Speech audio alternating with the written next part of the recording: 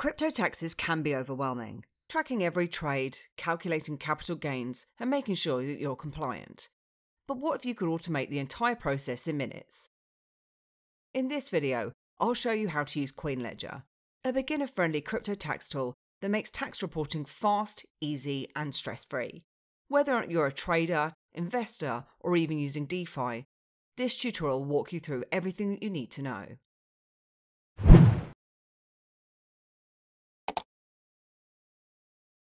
And in this step-by-step guide, I'm going to show you how to set up your CoinLedger account, how to import your transactions from different exchanges and wallets, how to generate your tax report. Then we're going to discuss how to export and file your report with tax software or an accountant. So let's get started. CoinLedger is a US-based crypto tax software designed to help traders and investors easily track and report their crypto transactions for tax purposes. Instead of manually calculating your gains, losses, and taxable income, CoinLedger automates the process by syncing with your exchanges and wallets, categorizing your transactions, and generating tax reports that you can file with the IRS, HMRC, and other tax authorities. Now, before we sign up, it's important to understand how CoinLedger's pricing works. And you can get started completely free. You just sign up, import your transactions, and you can preview your tax summary without paying anything. You'll only need to pay when you're ready to generate and download your tax report, and the cost will depend on the number of transactions that you need to include. Unlike subscription-based models, CoinLedger works on a one-time purchase basis, so there's no recurring fees, you just pay for the reports when you need them. Plus, if you use our referral link in the video description, you're going to get 10% off your purchases. So setting up a CoinLedger account is quick and easy. To get started, use the sign up link in the video description, and that's going to ensure that you get the 10% discount. You'll then reach the sign up page. From there, you enter in your email address and your password, or you can sign up using Google or Coinbase. If this is the first time that you're logging in, it's going to take you through some account setup prompts, including setting up your country and currency so they can set out the tax rules for your reports, then what you're using CoinLedger for, which we'll put as primarily as a tax calculator. Then how we want to complete them, and we can either do this ourselves, or you can also work one-to-one with one of their experts that they can supply.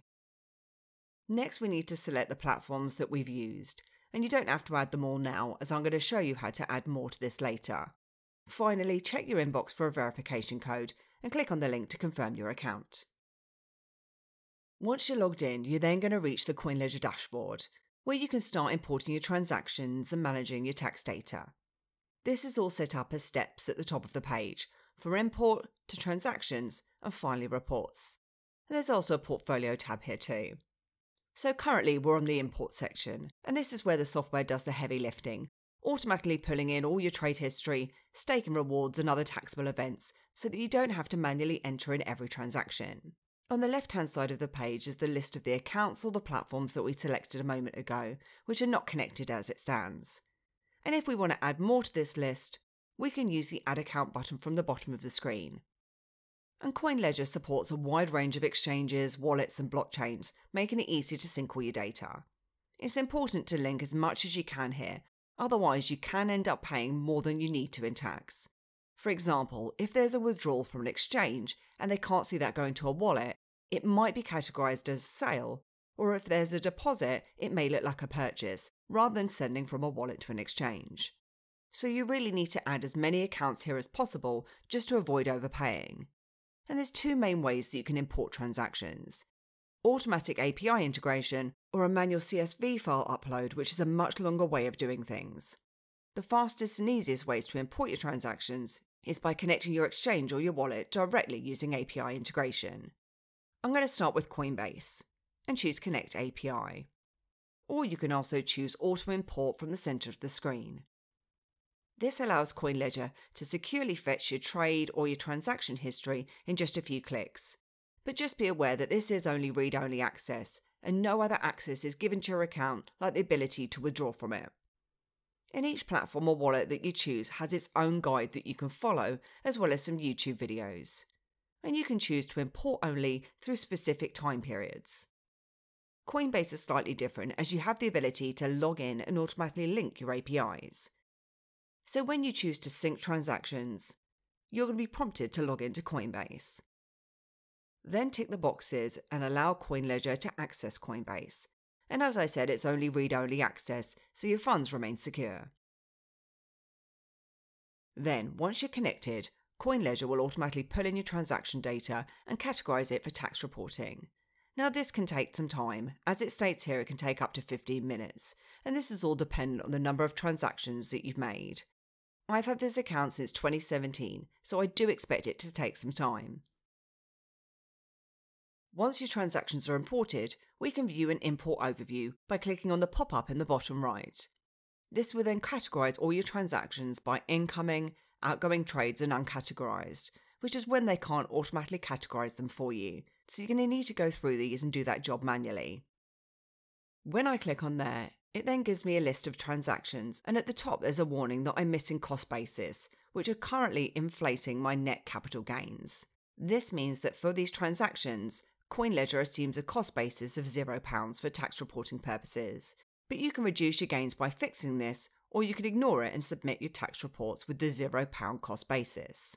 You can then go through your transactions, and when I click the 3 vertical dots here, I can edit, add notes, ignore, or delete them. You then want to go through and take a look at any that they want you to review, which again you can edit, or you can mark them as non-taxable if that's the case. If we go back to import from the top of the screen, you can also filter these through the results by year if you wish. Next, let's take a look at how to sync using API keys rather than a login. So we'll go through and add an account. And this time we're going to select Kraken, as I've got some transactions on their exchange.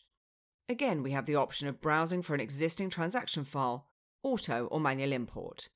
As I said, this time we're going to auto import using an API connection. So let's click on that button. This time they want the API key and the API secret. Whenever you're not too sure how to use these, you can obviously follow the import guides that's associated to this account. For Kraken, they explain this step by step, which involves logging into Kraken Pro, going into your settings, then API keys and generating an API key, ticking some boxes that allows access, and from there you can copy and paste in your 2 keys that are requested for within CoinLedger. You'll then need to go through the transactions and categorize any that are missing a cost basis again, and you can filter the results from the right-hand side of the screen by different accounts. Something I didn't show you earlier is the ability to troubleshoot those that are missing cost basis, and it provides some data here as well as the potential impact, and there's a page helping you to troubleshoot any issues. If we head back to import now, if you've added an account but you no longer need it on the left-hand side of the screen, you can click on the 3 horizontal dots and choose to delete, or you can also edit the name from here. Next, I'm going to show you how to add a wallet, and we're going to take a look at Ledger. So we'll select that from the left-hand side of the screen, but if you haven't already got this added, you can use the Add Account button from the bottom of the page. Then connect wallet. It'll then ask you to select a blockchain and provide the wallet addresses. Ethereum is automatically selected for us, and this includes all ERC20 tokens. All you need to do here is just add your public wallet address. As this is with Ledger, we get this all from within Ledger Live, which manages your ledger. So we'll head across there now. And if you have more than one account, you need to choose the one that you want to export transactions for. And you can add more than one account address into Ledger too. Then choose to receive and copy your address. Then head back to CoinLedger and paste that in. And it's pretty clever as it's now found activity on other blockchains for this address as well, and it asks you if you want to add these too, and you can choose not now or agree. CoinLedger will then start syncing those transactions, and once they're synced, you can then go through and check all the transactions. Now, if you wanted to sync transactions with Bitcoin that I held in my ledger, it's a little trickier to do. For example, if I add another Ledger account and connect wallet, you can choose Bitcoin from the drop-down and enter an address. However, Bitcoin does work slightly differently, because every time you transfer Bitcoin into a wallet, it generates a new unique Bitcoin address. So there's always a new address, which helps with privacy, but it also makes it difficult for tax software, as you're going to have hundreds of Bitcoin addresses. But there is a way around this. What we'll start with doing is adding a new account. And this time we're going to choose Bitcoin. And then connect wallet. and there's a guide here that we can follow, which basically explains that we need to locate our XPub address, which will give access to our transactions, again in read-only.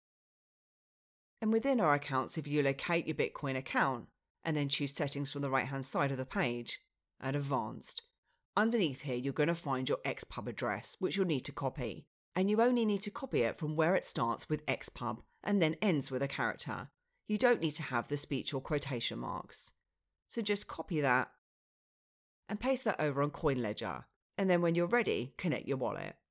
And it can now get all your deposits and your withdrawals from your Bitcoin address. Just remember that when you transfer crypto from one place to another, you don't get taxed on it. So it is important to integrate all these different accounts so that they understand that it's not buys and sells. And it's in your best interest to go through your transactions just to make sure they're properly categorized.